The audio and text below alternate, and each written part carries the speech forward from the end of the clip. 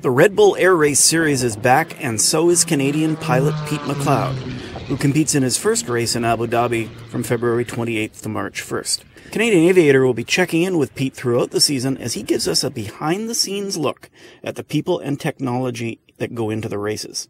This week, how do you make an airplane turn like that?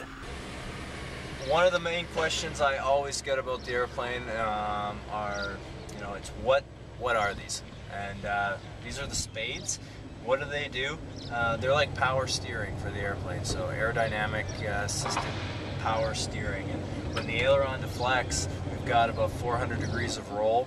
That's a big aileron going out of the wind, and on the bottom side of the aileron, the spade comes down. It's ahead of the hinge point, so actually as the aileron deflects up, the spade deflects down, balances out those forces. So inside the airplane, there's very little control force, only a few pounds, and I can go stop to stop with just a flick of the wrist, basically allowing me to tightly maneuver in the track.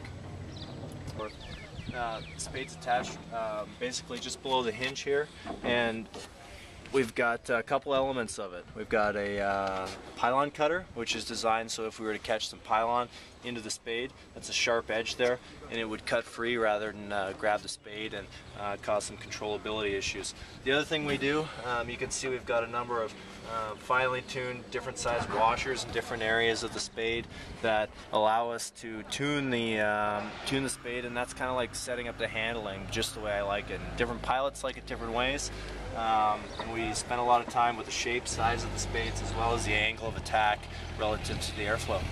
For more information, go to PeteMcLeodRacing.com and keep watching for updates on CanadianAviator.com.